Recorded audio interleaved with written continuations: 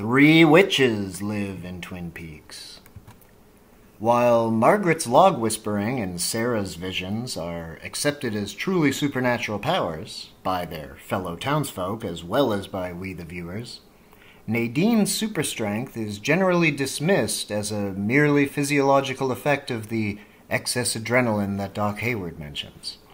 But some of her feats are outlandishly impossible, and Mr. C channels a similar superpower in The Return when he crashes the boys' club and wins their wrestling competition. What is this, high school?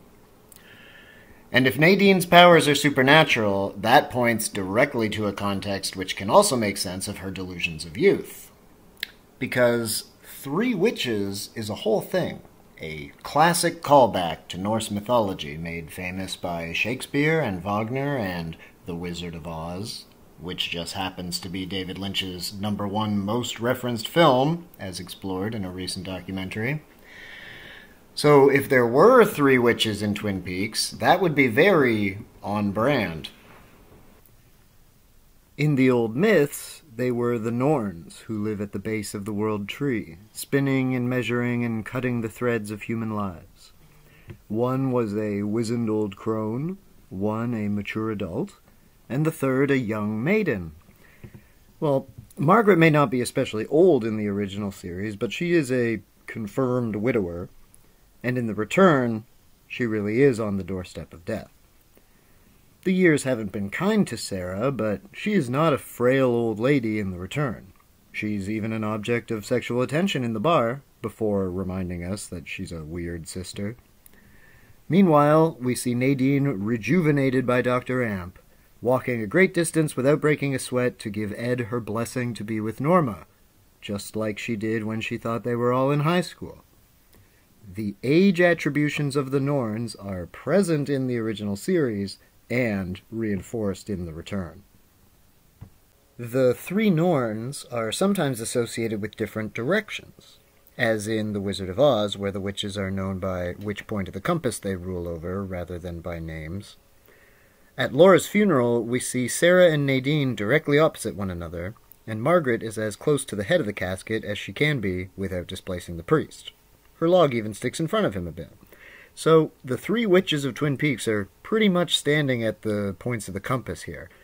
Not around a world tree, but Laura's casket is made of wood, and when we go inside her grave with Leland, we see a prominent root. Amidst all the talk of logs and trees and ghost wood, spark wood, stern wood, Laura's body is found next to a huge dead tree.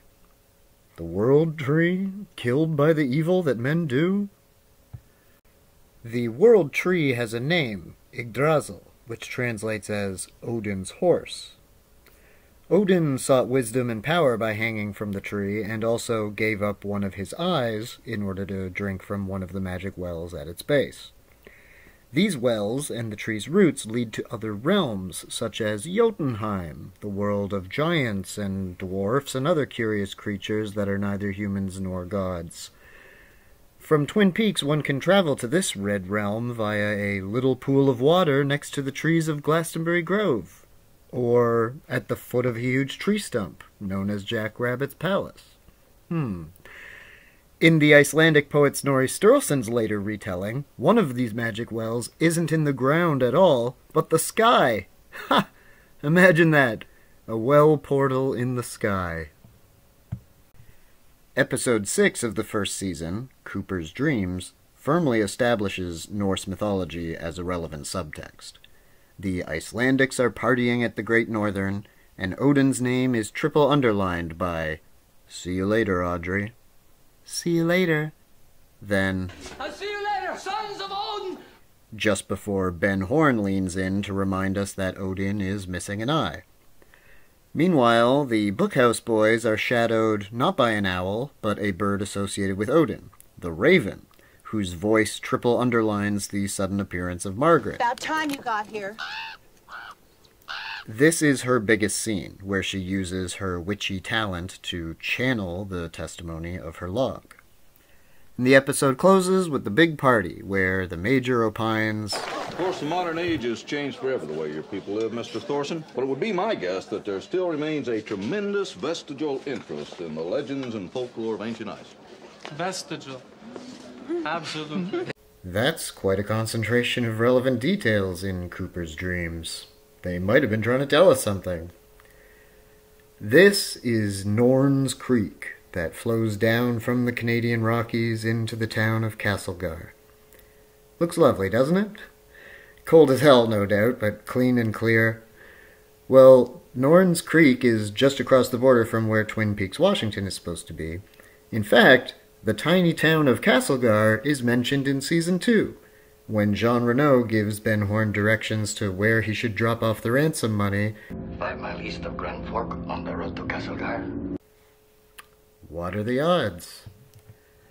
Castlegar's 15 minutes of network fame is why there's a Twin Peaks trail nearby, but just a little further north, not far from Mount Odin in the Gold Range of the Monashee Mountains, is a small lake whose name predates the show, nestled tightly between two peaks named Integrity and Initiative.